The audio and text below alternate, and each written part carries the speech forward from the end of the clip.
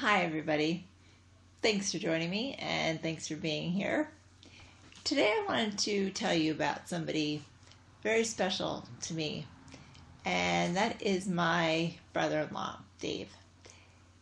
Recently, we celebrated his 60th birthday, and many people, as they age, they turn 30, 40, 50, 60, 70, 80, whatever age, they get upset along the way and they feel their mortality and they don't like celebrating birthdays and they're just floored that they could actually be that age.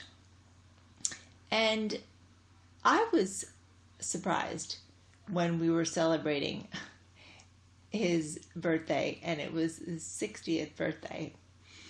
And I was surprised because he is an individual that has lived his entire life with a mindset of growth. And that's why I wanted to tell you about him. He is so passionate about everything that he does and everybody that he spends time with and any project he takes on and his work. And he is one of the most bubbly, effervescent, fun person you want to be around, spend your time around, stick to like Velcro, quite frankly. I've known him since I was 10. Of any individual that you meet. And I mean that. And not just because I love him and he's my brother-in-law, but because that's the type of person he is. Dave loves to learn new things. And mindset is all about how you live your life. You're either going to live it from a fixed mindset where if a new challenge comes along, a positive challenge, or something challenging circumstances that are, I don't want to say negative, but challenging health or challenging finances, but challenging things as far as creating something new. He takes it on with full-fledged enthusiasm and desire. And I say this, the next line I'm about to say, I say this with all respect for him and advice for the rest of us, like children do. If you see a child working on a project or building something, or they don't do it halfway. They are focused, they are determined, they are just into that.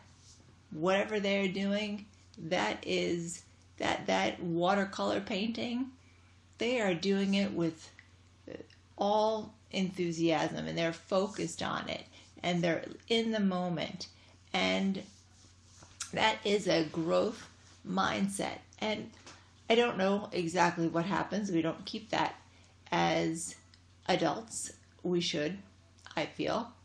But somewhere along the way, we lose that, probably because stress has come into our life as we grow up, like finances and relationships and different things that we have to deal with that we didn't have to deal with as children. But that focus and that joy and that pure happiness and that desire of just, oh, let's do this. Dave has that at 60 years old. And if I could tell you, if I could show you a 1 minute picture, slideshow of his life, you would see a man who started out as the son of a farmer, who married a wonderful girl, who built their own house, started out as a little A-frame, looked like something from absolutely adorable from Little House on the Prairie, and added on to that as their finances allowed, like any new couple starting out. and added on to that and added on to that. And Dave would see something on television, or he would see somebody that had this, I don't know, beautiful fish pond with a waterfall in the back of their house, and he'd say, "Wow, that's beautiful. That's amazing." What would Dave do? Dave would go out and learn how to do it, or learn how to do as much of it as he could. And when I say that, I mean 99%. If he needed a concrete truck to pour a foundation of concrete on something, he would obviously hire them to do that. But all the creating, if you saw his house now, people come and we just want to be there because it's the Garden of Eden. And he's done all that through a mindset of growth. And he is one of my favorite people because he's always up and positive and ready to take on something new and always has fresh ideas. I get excited just talking about him. I get motivated. Let's do something. And he is a very special individual, and I'm privileged to have known him as long as I have.